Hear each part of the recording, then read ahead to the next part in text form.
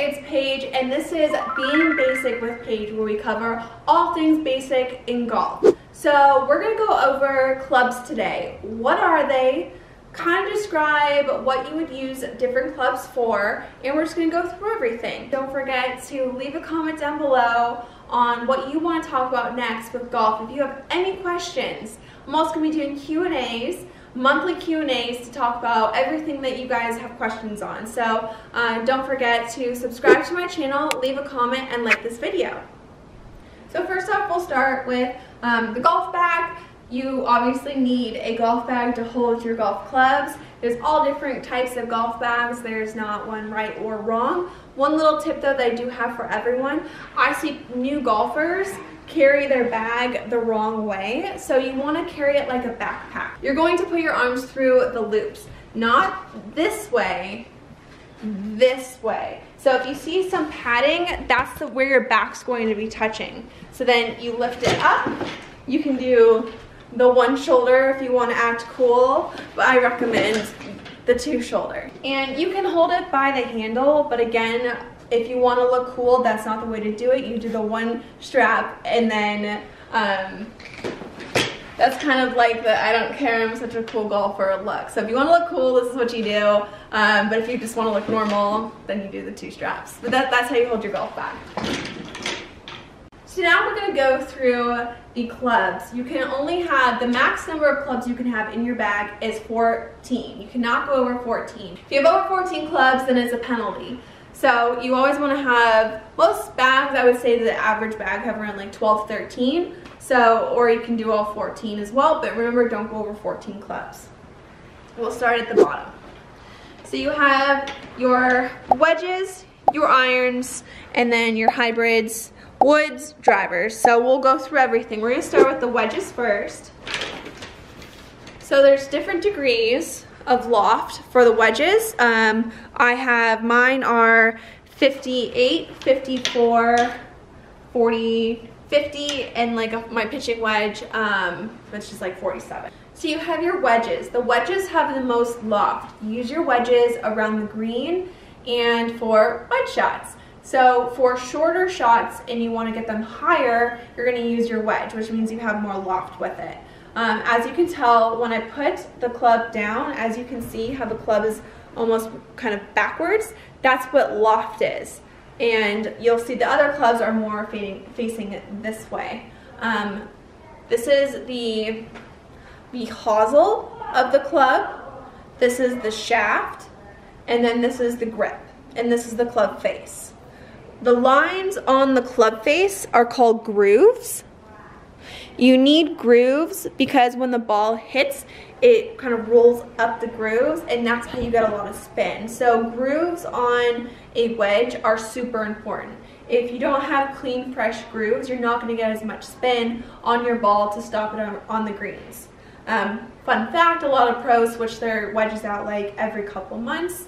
Sometimes every month, couple of weeks, because they always want those fresh grooves because they're on very tight, firm greens, and it's really hard to spin the ball, and so that's why they always need fresh grooves. So the 58 obviously has more loft than the 54, and so when I'm going through my bag, I'm going from what flies the shortest to what goes the longest. So my 58 will go the shortest, and then my driver is obviously going to go the longest. But when you work through your bag, it pretty much works through that way. So it would go 58 or your wedges, and then it would go into your pitching wedge, and then from there it's going to go into the numbers, which are your irons, and then hybrids, woods, driver. So we covered wedges first. So those are going to be used around the green. Then you have your irons. So I do a 9 through a 5 iron, but some people do to a 4 iron, they have 2 irons. Most people don't usually hit a 1 iron or a 2 iron or even a 3 iron. Those are what hybrids are for. But with the irons, it goes, obviously, the higher the number, the more loft, lower the number, less loft. So higher number, more loft will go shorter than a lower number, less loft. So I'm going to grab my 9 iron, and then I'm going to grab my 5 iron. Also, the 9-iron is going to be shorter than the 5-iron, as you can see here.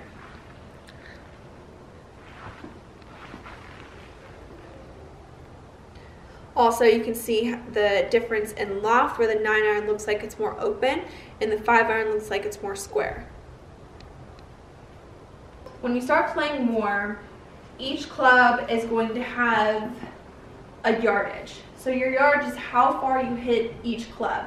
So, for example, I know that my 9-iron goes 135, and I know my 7-iron goes 180 or 175. So you're going to start assigning numbers to your clubs for pretty much how far you hit them. And so if you're on the golf course and you have 150, you're going to know what club goes that distance, and then you're going to reach in and pick which one you think is good for it. Next, we're going to talk about hybrids. Hybrids are pretty much what you would guess they are. They're a hybrid in between a long iron and a wood. So it looks like a wood, but not a full wood, and so that's why they call it a hybrid, because it's the perfect mix between both a long iron and a wood. I like hybrids because they're easier to get out of the rough, they're easier to get up in the air, and they're easier to hit than a long iron, and actually sometimes usually easier than a wood as well. Some people like hybrids, some people do not like hybrids.